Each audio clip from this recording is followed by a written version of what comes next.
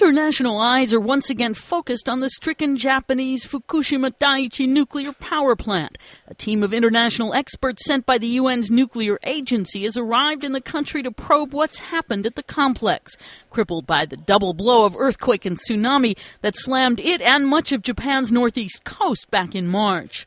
Michael WEIGHTMAN and his team spent a second day in meetings with officials Wednesday. The head of Japan's Nuclear Crisis Task Force says the UN investigators have submitted a long list of queries, and Japanese officials will do their best to answer them.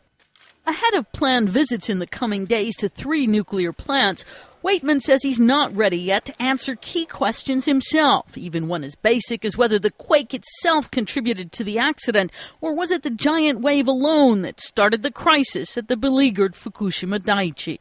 No, I haven't done any analysis of that. We have just got here. We have just started our discussions.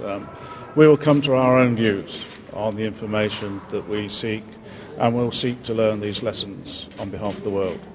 But one observer thinks for Japan, the lessons need to extend beyond the nuclear arena into the broader issue of the way the government operates. Robert DUJARRIC teaches Asian studies at Temple University.